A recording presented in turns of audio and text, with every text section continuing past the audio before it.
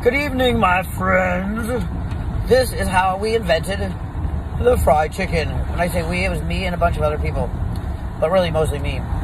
So here's what happened. We were having a dinner. It was a steak dinner, you know. We were cooking up some steaks because it was after I invented the steak by accidentally flinging cows onto steaks and flash frying them at the same time.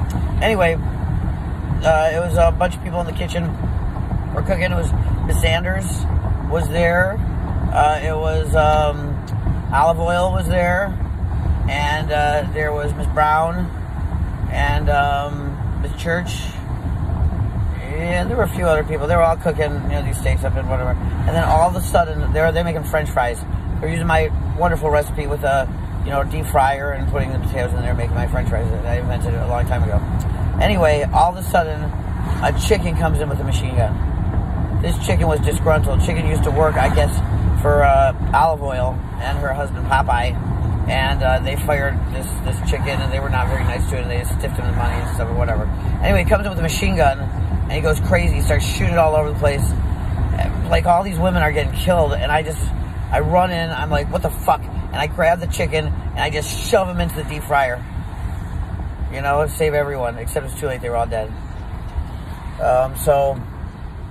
you know, I said, oh shit, what am I going to tell the guys? They're all outside. They're probably waiting for their women. And they're all kind of dead, you know. Luckily, my woman wasn't here today. Although, maybe it would have been better if she was. But anyway, the point being that I said, oh, so what's that smell?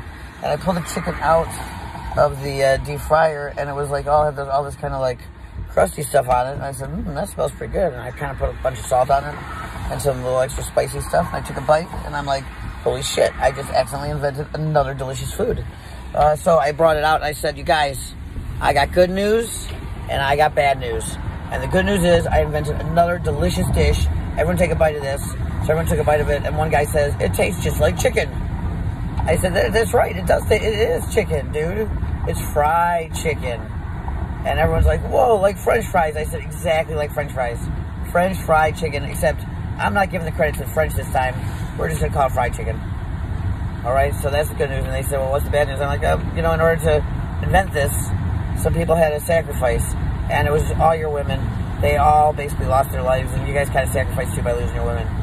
The only one who hasn't sacrificed is me today. And I'm taking this chicken home and eating it myself.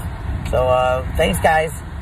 I suggest you all open some restaurants. I suggest they open restaurants. So, Colonel Sanders, he opened KFC, and Popeye opened Popeyes, and not very creative. Mr. Church opened Churches, and Mr. Brown opened Browns. And there were a few other guys opened some other random. Oh yeah, Mr. Hooter, he opened Hooters. And he decided to add some barbecue sauce and this hot sauce. He called it buffalo sauce because he got it from milking buffaloes. It was very spicy, came out of a buffalo, he milked the buffaloes, and he put it on the chicken. And yeah, that was buffalo. That's how he created buffalo wings. That all created, he kind of variation on my fried chicken. So it all comes together in the end, as you can see.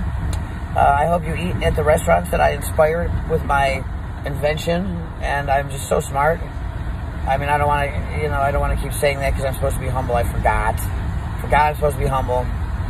I'm not so smart. I'm so dumb. I really am dumb, though. I just like to say I'm smart because I'm being sarcastic to myself. It's my war going on inside my head. I'm kind of a dick to myself sometimes. Just ignore that and love me. Thank you. Thank you for watching all this. I really appreciate it. And stay tuned for another class. Blah, blah, blah, blah. Bye.